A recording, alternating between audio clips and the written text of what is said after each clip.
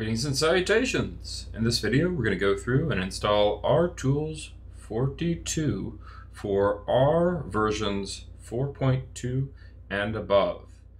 To begin, open your favorite web browser and go to cran.r-project.org/bin/Rtools/Rtools.html. The link for this will be in the video description down below. Once there, scroll down until you see the R42 installer. Click that link to begin downloading the installer in the lower left-hand side. Do note that the R42 installer is a little bit big. It's almost half a gigabyte in size, so it may take a bit of time to actually download. Once the installer is done downloading, go ahead down to the lower left-hand side of your web browser, click the installer to launch it.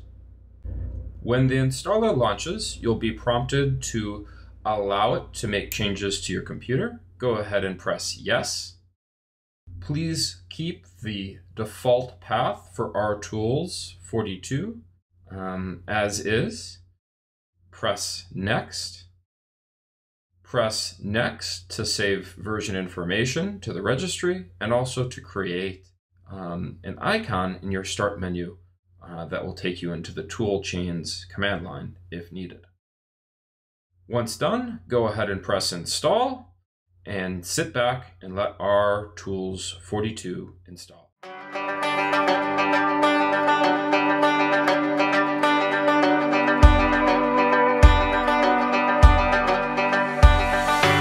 Once the installer is done installing, go ahead and press finish. Then, in the lower left-hand corner, go down to the Start menu.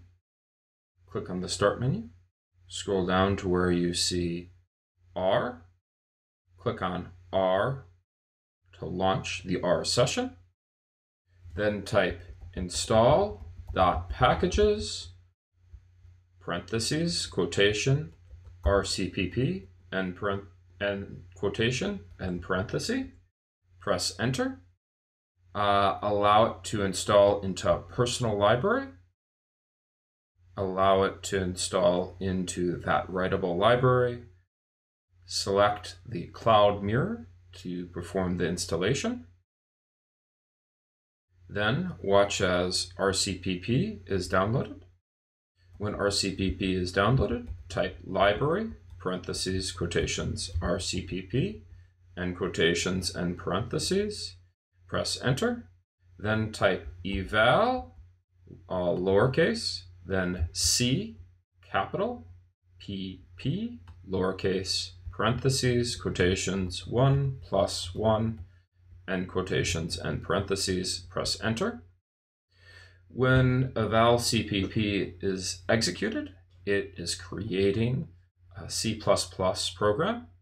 If we get a response back that includes a value, in this case 2, that is indicative that our installation of Rtools42 was successfully completed.